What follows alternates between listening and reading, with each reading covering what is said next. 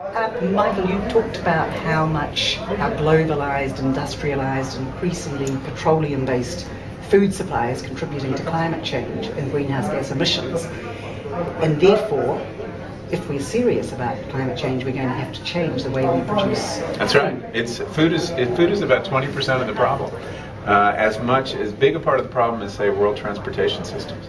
So if we're really serious about tackling climate change, we're going to have to take a very hard look at the food system and basically wean it from fossil fuel to the extent we can. We're using absurd amounts of energy to move food around the world. I mean, today in America, if you buy salmon from Alaska, a very sustainable fishery, by the way, that salmon typically is shipped to China to be filleted and then back to the United States. This makes no sense at all. California exports tomatoes to Mexico and imports tomatoes from Mexico. So there are all these kind of absurd loops that we have to take a hard look at. If you go back 100 years, you could produce 2 calories of food for every 1 calorie of fossil fuel you put into the system. And that was usually just for tractors and things like that, farm equipment. Today, in the United States, it takes 10 calories of fossil fuel to produce 1 calorie of food.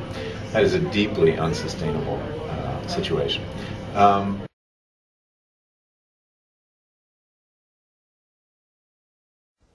vegetation of this planet developed and acquired its basic characteristics in an atmosphere that had much more CO2 than that of the present. And logic would therefore tell you that if you have more CO2 in the air, plants will do better. And in fact, this is exactly true.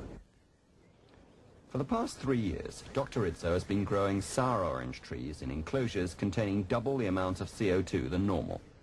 The carbon dioxide-enriched air is continuously pumped into the chambers and escapes up through the top. At the same time, identical trees are kept in exactly the same conditions, but are fed normal air only. These trees are planted directly into the ground. This chamber here is getting twice the normal amount of carbon dioxide as what is in the atmosphere. You see the trees are growing quite well. They're taller than we are. Over here is a companion chamber that is receiving only ambient or normal air. And the trees here are only half as big as the trees in the enriched chamber. The enriched trees have 180% more volume in their trunks and branches than do the trees in the normal CO2 chamber.